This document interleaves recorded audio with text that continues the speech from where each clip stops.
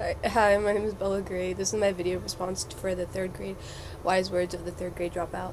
Um, so for the first lesson, it was if you think you can or you think you can't, you're right. I think with that kind of mentality, you kind of just have to tell yourself that you don't get it into your mind that you can't do something, because then you won't be able to do it. Like, you are just dead set, headstrong on the fact that you can't do something, when in all reality you can. You just have to put that work in.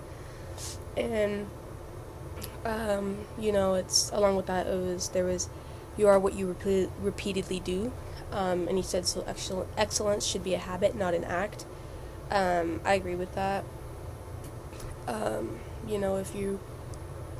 If you're a successful person, an excellent worker, I guess. It's a habit. It's not just it's because that's what you are. That's who you are. That's how you work. So people know you for that.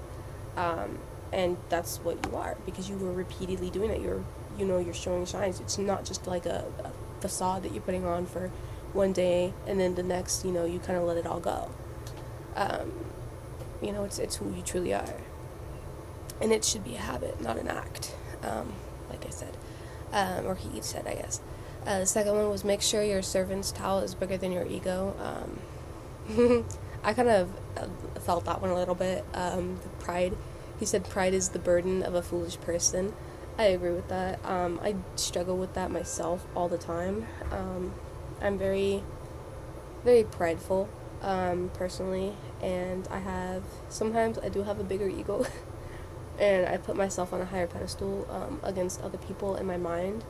And I don't know why I do that. I think, part of it might be, to build that strong, outer layer, so that if, someone hurts my feelings, I'm not letting it show. I'm not letting them know that it's getting to me, even though it got to me. So I tend to put on that stronger, armor, even though really deep down inside I'm just a softie.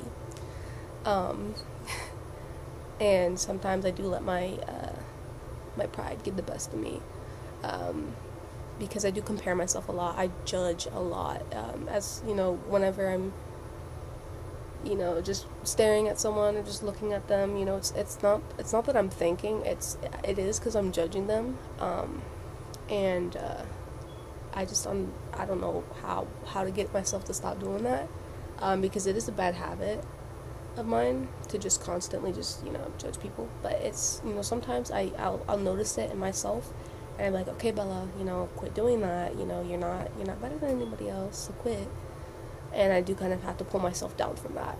I have to, tell myself, like, hey, like, you're not better, so quit,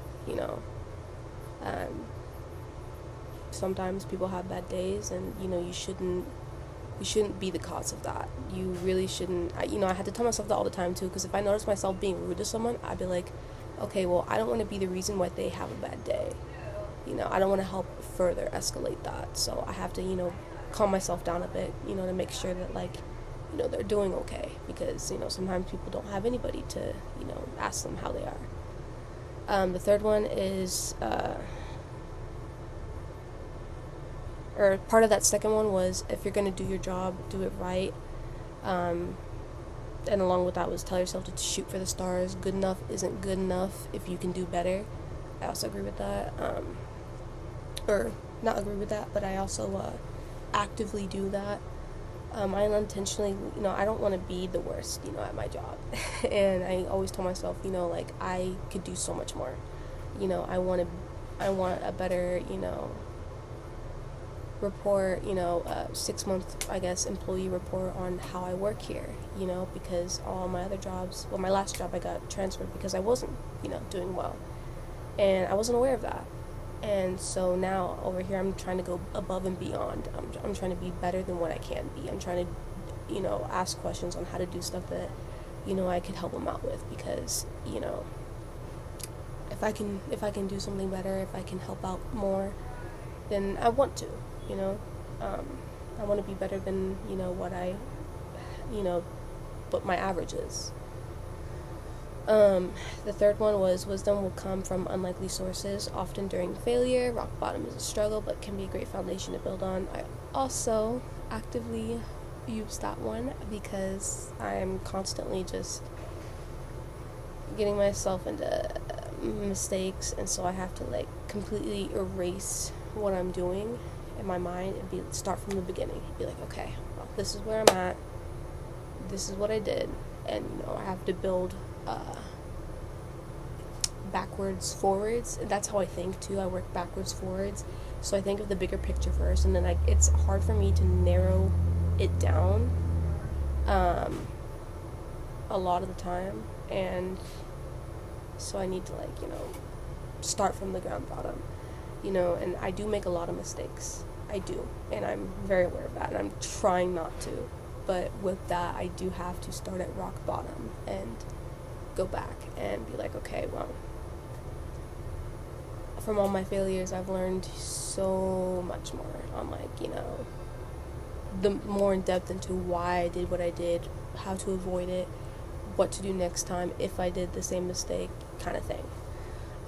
Number 4 is just keep standing no matter how rough endurance, no matter how rough / it's kind of, endurance it is, enduring something that's really difficult, and don't give up no matter what. I think that's just kind of a given, and it's I wouldn't necessarily that's part of the wise words from a 3rd grade dropout, because, pretty much everybody says that. The other ones were for sure wise words, because you don't really hear that all the time, especially from, dropouts. But, if you're doing anything, I think that goes along with the, if you're going to do your job, do it right. Don't give up no matter what, continue, push through it, go on. Part of that, I have a story from when I was in track and field my 8th grade year, and I wanted to quit so bad. I was terrible, and my mom wouldn't let me quit. And I genuinely don't think I wanted to quit either.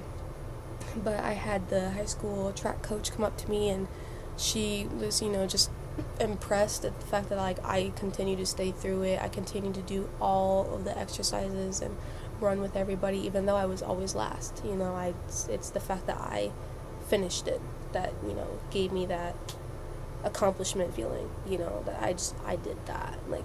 People think I couldn't do it. I did that. It took a long time, but I did that. Number 5, what matters is how you live, not how long you live. I never thought about that. I always think about, it's, don't do stupid stuff. Even if you're living your life to the fullest, don't do stupid stuff. It's not worth it. In the end, it's going to bite you in the butt. Having fun is a different thing from being stupid. And